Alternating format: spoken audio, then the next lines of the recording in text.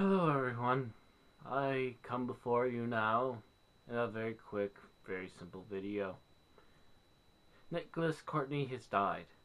The Brigadier, the man who made the 70s for Doctor Who, the man who has been with every Doctor until the new run of the series, and even in the audio adventures has actually met the 8th Doctor, is no more. He's passed away as of the 26th, 20, he has passed away as of the 22nd of February, and the true fans will never forget him. Now, as if this isn't enough to make one sad, I decided that I would try to get a band of people together at That Guy That Glasses forums and try to make a reaction video to Courtney passing on. To this, everyone is either suddenly busy or they've never seen one of his episodes. How the hell is this possible?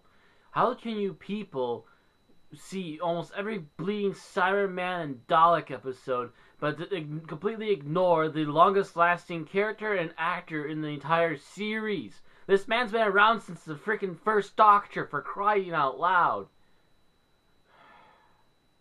It only makes me more depressed and angry, and with no way of making the video I wanted to, just makes me even more outrageously frustrated, angry, and depressed. A man who should not ever be forgotten seems to be completely ignored upon his death.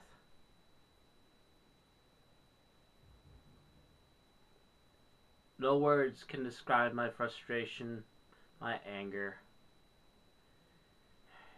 and my deep, deep well of depression, which my parents have sought to rally up and agree to let me off the hook of going to church today. At least I got that much in my book.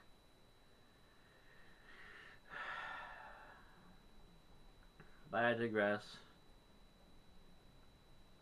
He's gone. The fan base seems to be ignoring him except for the few decent fans.